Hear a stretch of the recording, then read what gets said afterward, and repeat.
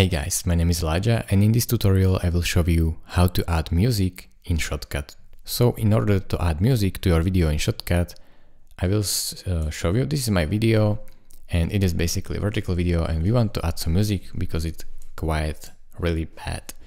So first thing you need to do is to add audio track. Right click, drag operation, add audio track. Now you have A1, which is your audio track. Go over to your Finder and select the music that you want to add. So in my case, it will probably be Suburban Cradles because I like it.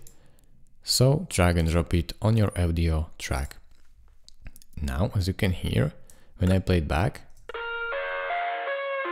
the music is in your video. First thing you will need to do is click here to this plus icon and type in gain and select gain and volume.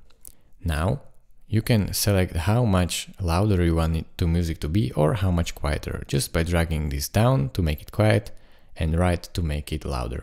You can tell how loud it is basically of this meter.